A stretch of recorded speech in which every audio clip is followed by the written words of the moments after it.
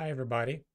Welcome to Ordinary Differential Equations, the mathematical framework and tools for understanding, modeling, and predicting anything that moves.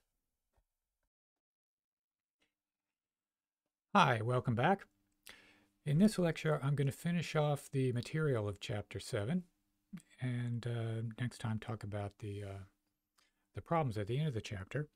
So today I wanted to talk about the index theorem, and this is more about planar autonomous vector fields and how it can be used with Bendixon's criteria to understand a lot about the phase portrait of these types of vector fields.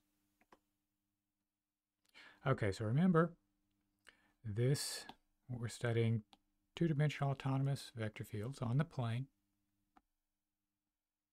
Last time we had Bendixon's criteria, and I'm going to state the index theorem without proof. Now, what does this do for us? Well, if we have a periodic orbit, Bendixon's theorem rules them out.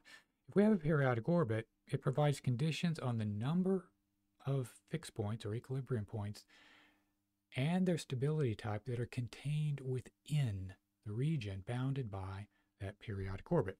So in particular, inside any periodic orbit, there must be at least one fixed point.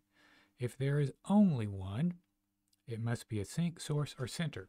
Now, a center is a fixed point where the eigenvalues associated with the linearization are purely imaginary, plus or minus I omega, omega non-zero.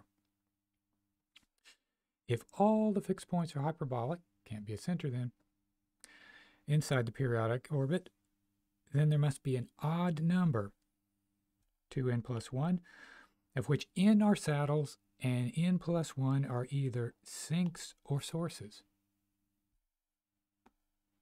So let's see, how would we use this in conjunction with Bendixon's criteria? So here's an example. Now this example looks a lot like the one at the end of the last chapter and the one we treated with the solid variance principle. It is except, and it's a big except, we've added this extra term. But that doesn't change the equilibrium points at all. The equilibrium, it doesn't change their location. It does change their stability. There's three equilibrium points at the origin and at plus or minus 1, 0. Delta, the parameter, we're going to have that be strictly positive. So let's look at stability. And we've done this before. And we can write down the expressions for the eigenvalues easily. There's a bit of algebra involved. And we can verify that the origin is a saddle for all values of delta.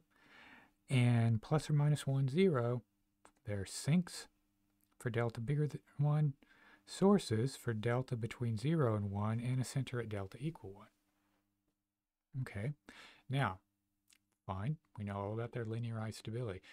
Why are we doing this? We want to know about periodic orbits and use the index theorem. So this is the quantity that we look at Bendixon's criteria, df dx plus dg dy.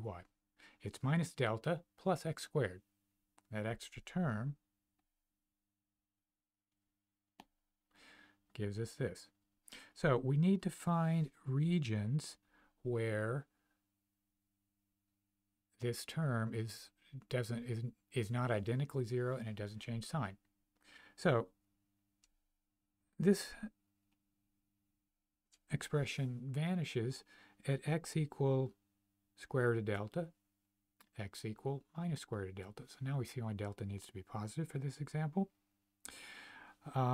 So this gives us two vertical lines, and the two vertical lines divide the plane into three distinct regions, and we cannot have periodic orbits that exist entirely in one of those regions. They can overlap. All right, so let's look at two cases. This is going to be the case of 0 less than delta less than 1.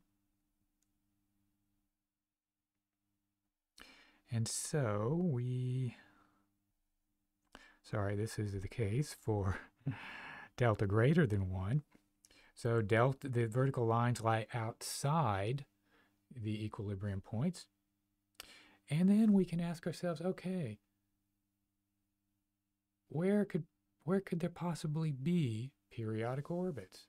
Well, the only way we can have periodic orbits is if they overlap these regions.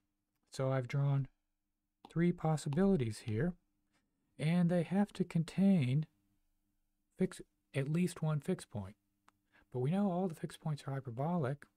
We're not looking at the case of centers now. So there must be an odd number in sign. So this cannot happen. These 2 are possibilities. And now we look at the other case.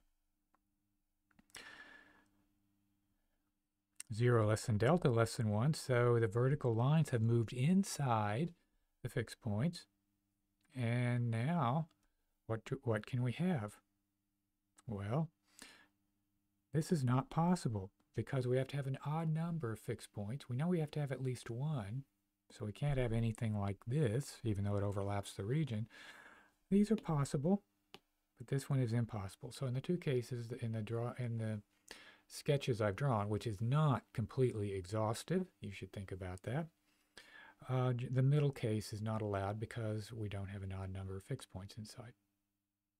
Okay, so this shows you how these 2 techniques, Bendixon's criteria and the index theorem, can be used together to discover possibilities for fixed points, for the phase portraits that involve periodic orbits and fixed points. Okay, we'll stop there. That finishes the chapter. And in the next lecture, I'm going to talk about the exercises at the end of the chapter. So, see you next time. Bye.